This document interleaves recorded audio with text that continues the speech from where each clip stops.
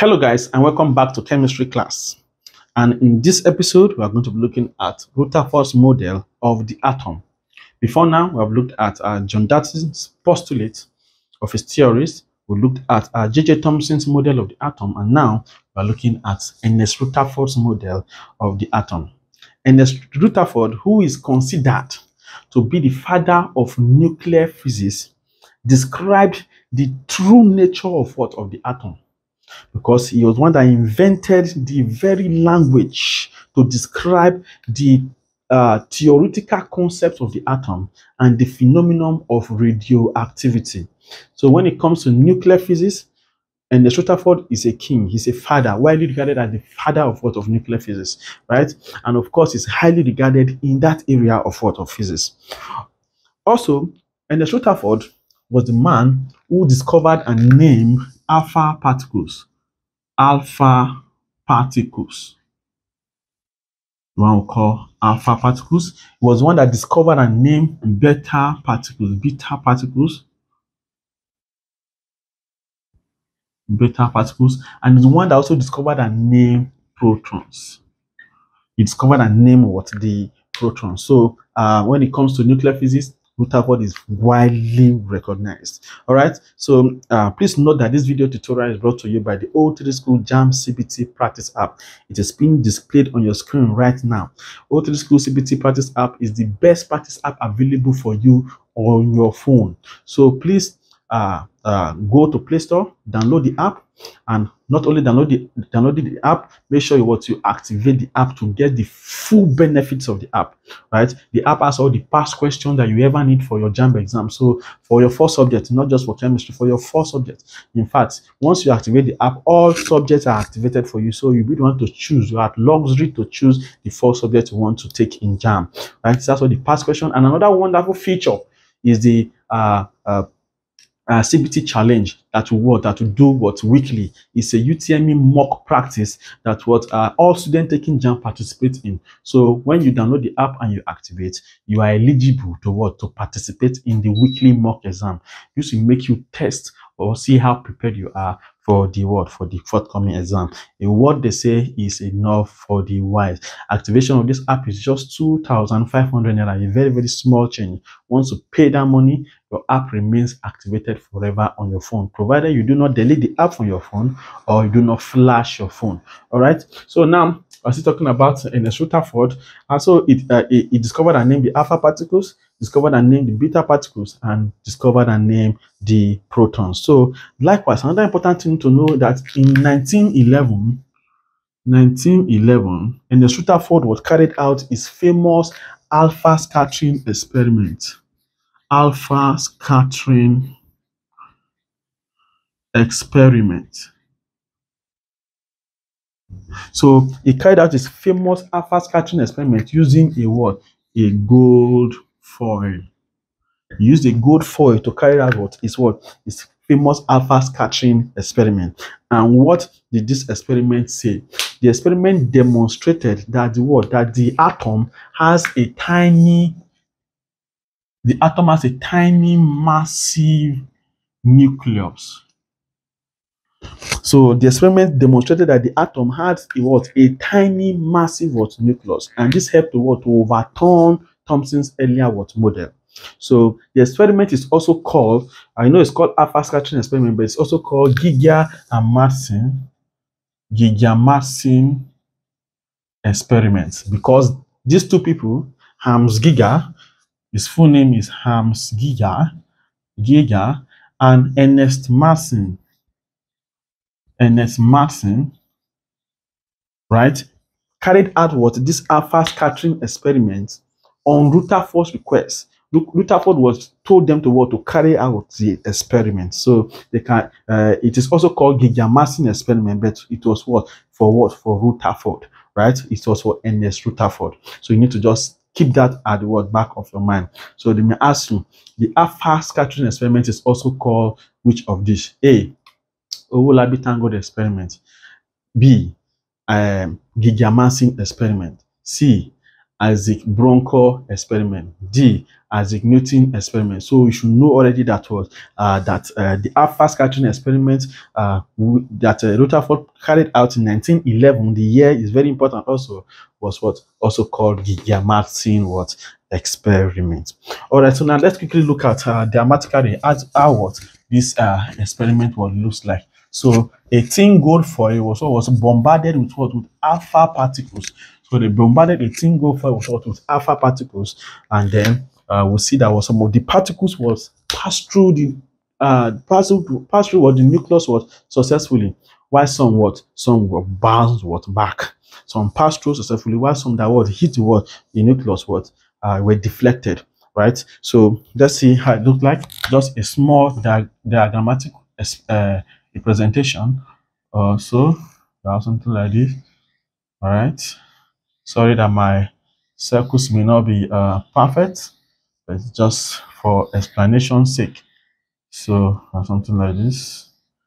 So and then there's a source of alpha particles in this direction, right? So it was bombarding this tingo foil, was bombarding this tingo foil with alpha particles. Let's say there's a source here, source of alpha particles here, right? All right, let's say it was bombarding it in this direction. Okay. Let's say this was the source. So it was bombarding this direction, in this direction, right? This is the nucleus of the atom. This is the nucleus. These are the nucleuses of the atom. All right. So when it bombarded, it's a tin gold foil. Tin gold foil. So when it was bombarding this tin gold foil with what? With these alpha particles, right? This is alpha particles. Alpha particles source.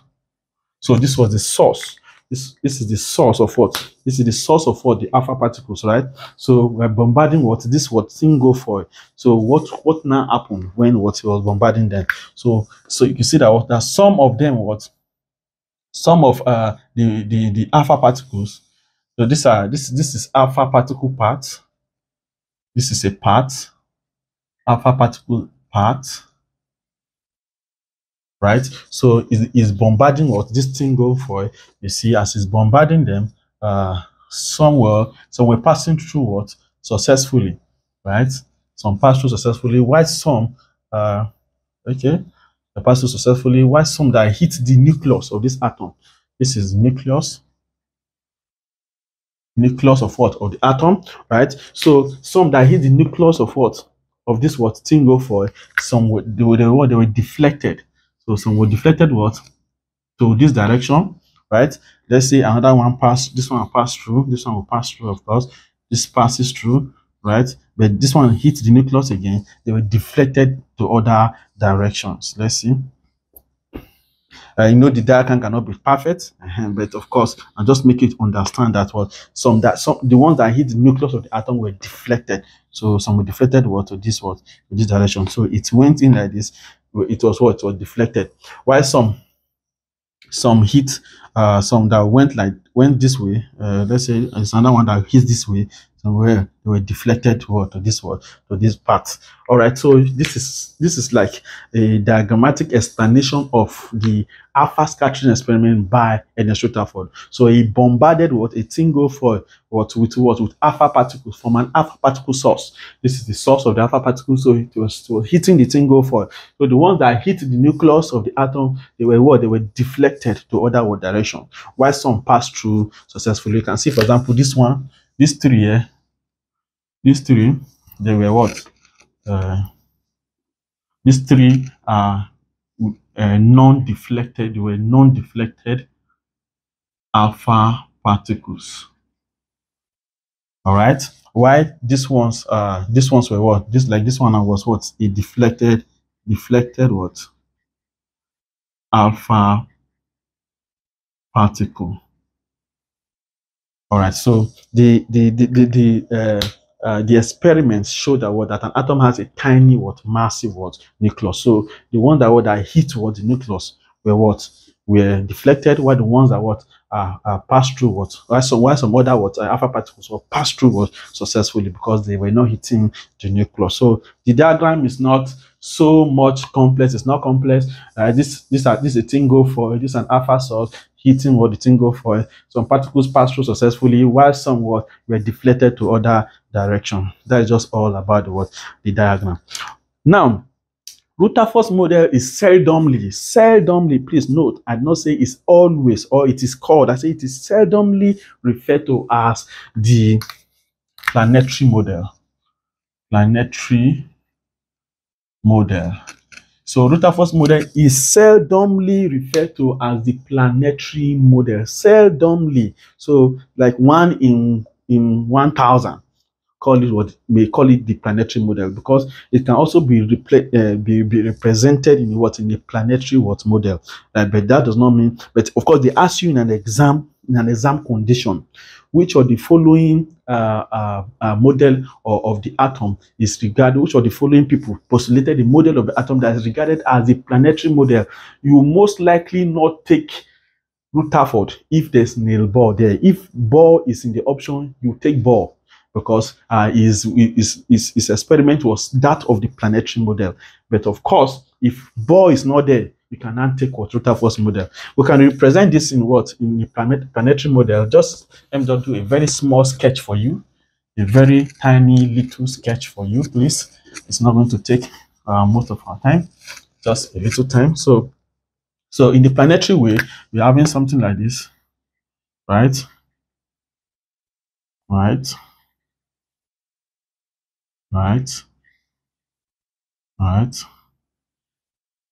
Okay, so I have something like this. Maybe this is too big. Let me just make it smaller. All right, better. Let me make it smaller. All right. Okay, let me just complete this. Let me close it here. All right. Okay, so then the planetary model is something like this. All right, like something orbiting around it. Then, right, then I have another one this way. All right, we can have another one this way. All right, another one can still come this way. So this is like the planetary model. All right, so there are electrons revolving around them, right? And then there's a small object here. Okay, so this is just like the planetary model representation of Rutherford's experiment. The planetary model representation, right? So why these are what? This is an electron, right? This, of course, this is the proton, right? This is a neutron. Of course, this is the electron. Then, of course, this is the nucleus of the atom. This is the nucleus of the atom. So this is the planetary model representation of Rutherford's model, right? So that's why I say it is seldomly, because I said it quite well, seldomly referred to as the planetary model, right? Okay, so now Rutherford was the first person to discover the proton. There's a man called Eugene Goldstein. Eugene Goldstein thought that he had discovered the proton, but certainly he did not, right? His experiment led him to discover some positive ion,